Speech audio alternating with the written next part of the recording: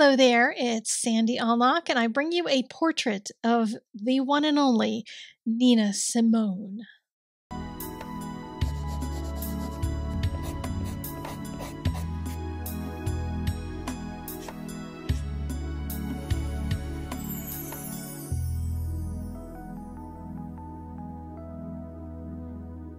I usually do a portrait or two or three during Black History Month, and this year I have been swamped with a bunch of things that you will hear about eventually. I've been getting some stuff ready for coming months, things that I've committed to. So I finally thought I would get around to doing a Nina Simone portrait. So I have been listening to Nina Simone for a number of days before doing this, just listening through her playlists on her YouTube channel. She's no longer with us, but somebody keeps uploading new stuff, whoever owns that channel now.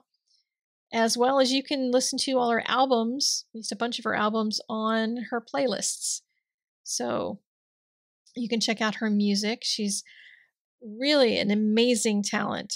She had quite the voice. She could play piano, and she lived in the United States. She spent some time in Europe. She spent some time in Africa. She has a whole album in French.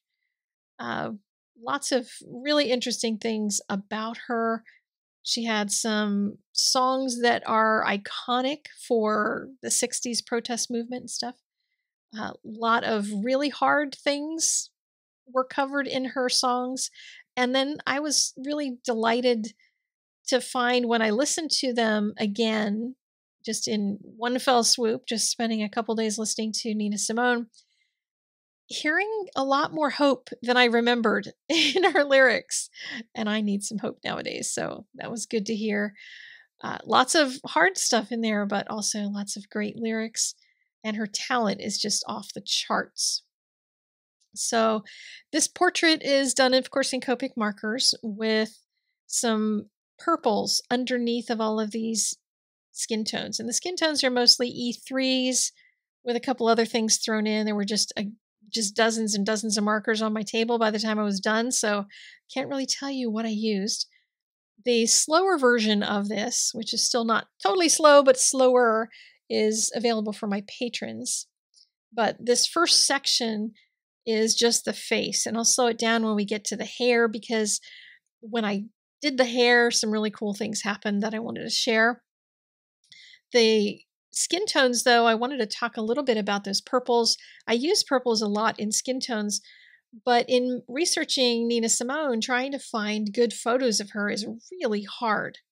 There's a lot of black and white shots of her, but her skin is very, very dark. She was just really, really dark black skin woman and beautiful, but boy, is it hard for cameras to capture very dark skin. You just get glowing eyeballs and that's it.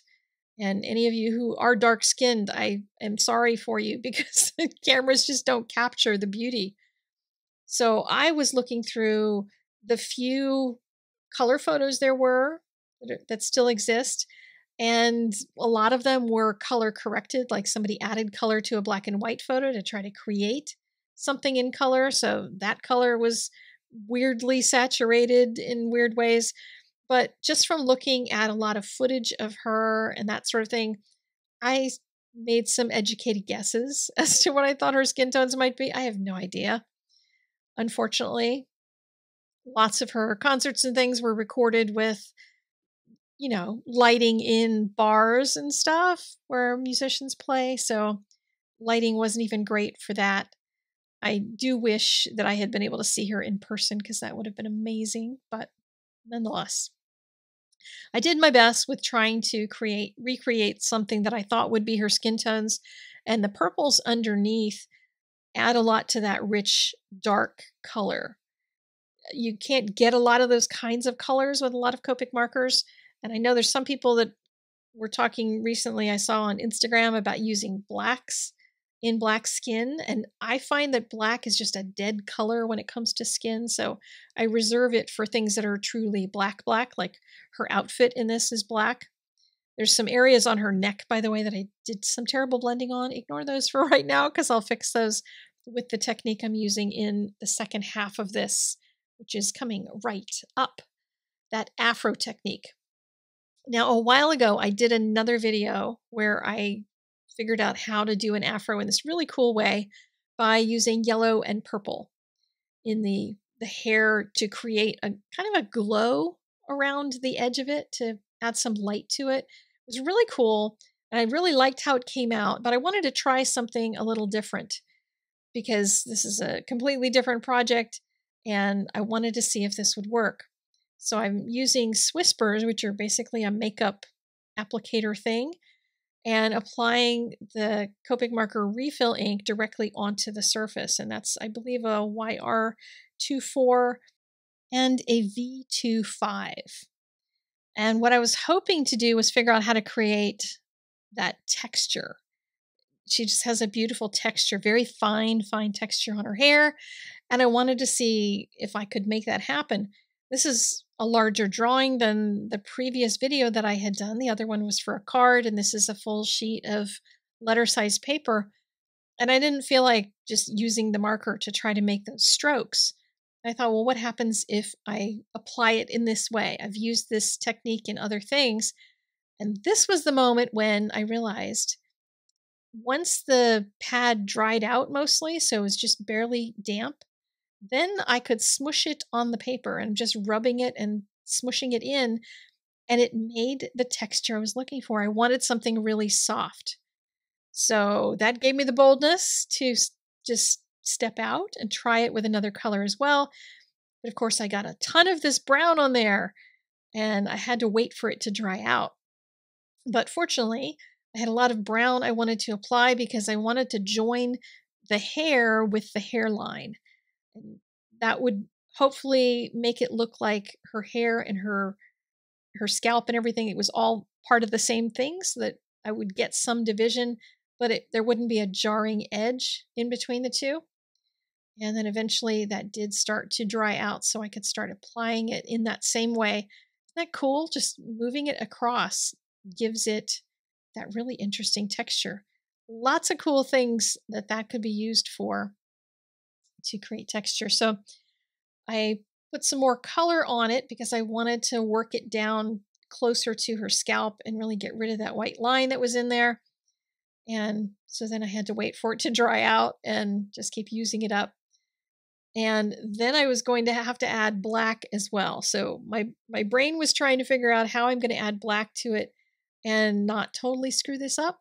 Once I spent all this time on it, I probably should have figured out how to try this on a scrap sheet of paper first. But, you know, I'm not known for always making the smartest decisions.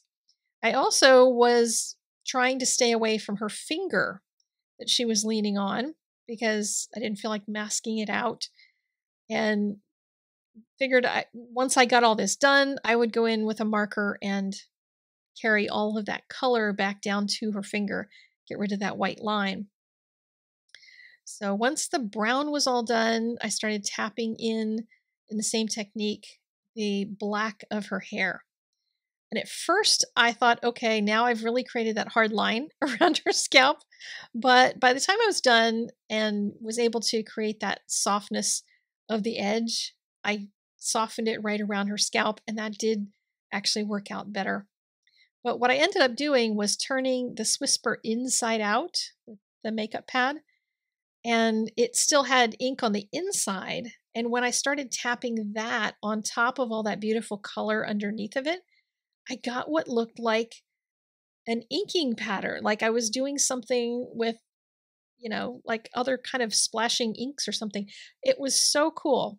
I really loved the way this started working out because Nina was such a creative woman. I wanted to have something other than straight up portrait. I wanted something that would feel very creative. And this started giving me that looser feeling. Everything else I was trying to create something that looked like a person, and this was just dealing with the color and the texture of her hair, which was just really cool that it actually worked out this way.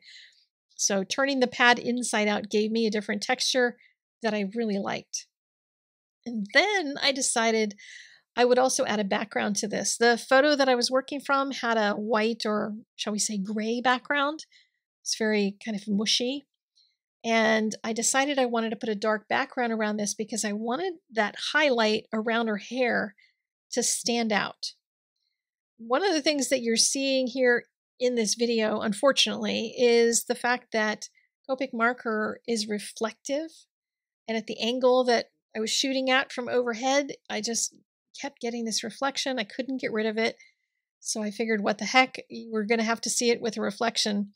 I tried photographing this when it was done, and it was just a nightmare to try to get a picture of what it actually looks like, because it is so cool in person, but like trying to shoot it from straight on is nearly impossible. So you can go over to my blog and see if I found other ways to shoot it, because I'm going to keep trying, because I really want to share that in a different way, because the only way that I found that worked was at an angle while the piece of paper was practically in the dark.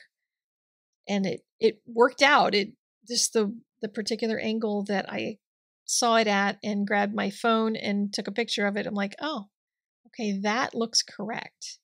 The color on it. But look at that glow on her hair. Isn't that awesome? So it's doing some negative coloring around the hair that makes the hair really stand out. And all of that work that I did to make that afro look perfect is totally shining in this picture. So I was very excited that that actually worked out.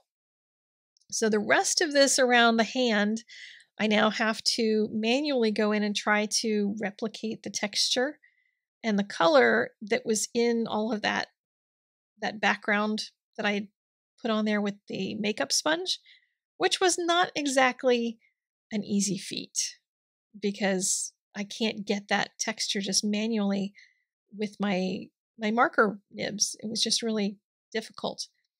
I did my best though, and added in the black of her hair in the corner, trying to sharpen up the edge around her finger.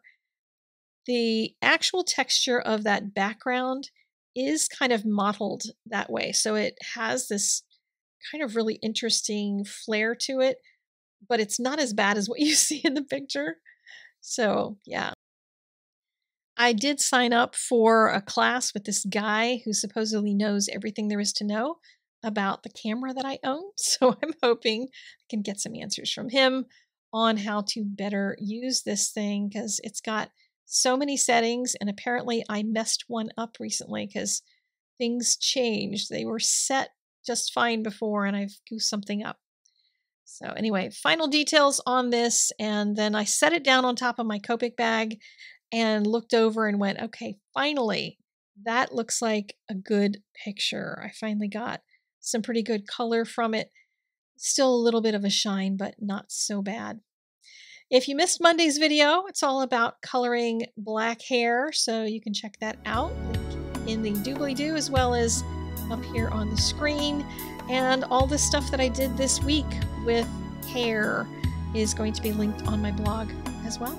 I will see you guys later. Take care. Have a great weekend.